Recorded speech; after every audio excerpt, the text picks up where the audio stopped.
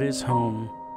It's supposed to be that place that we go to feel familiar, to feel comfort, to feel like we belong. Home, that place we always know we can go to count on, where we're fully accepted who we are. But what if home doesn't stay the same? What if you slowly watch it fade away? What if everything you know and grew up with you can see slowly disappear in front of your eyes?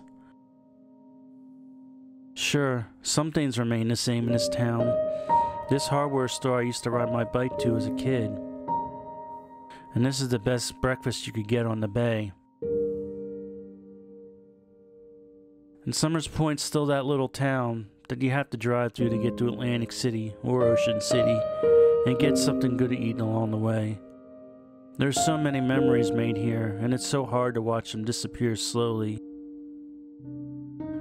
Seeing my old house for the first time in a while was heartbreaking to me, because this represented the hopes and dreams of my parents, and to see everything slowly decay away just represented everything that I felt like with home right now. Slowly disappearing, slowly growing old, fading away. This backyard was the lifeline of my family. So much happened here. So many good times, so many parties, so much happiness. And to see this in decay, it just shows how much I've lost. How home doesn't feel like home anymore. That tree used to house the tree house that I grew up in. And this shed where my dad made all this magic happen, to see it in shambles like this, it's just such a representative of what has changed.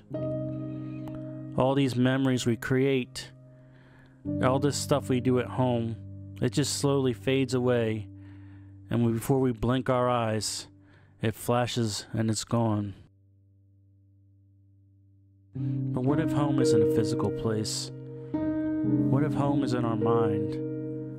What if these physical things are just triggers to help us remember what home felt like?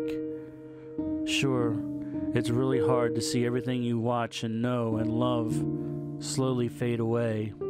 But there's a feeling you get still when you come to places that you grew up in, when you see things, when you feel things, when you smell things.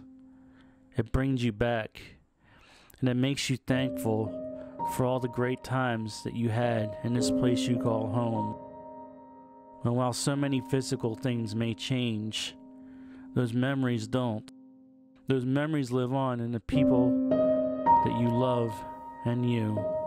So yes, these physical things, these sights, these sounds, these smells, they bring you back, and they make me thankful for everything that I had, every memory that I cherished in my home.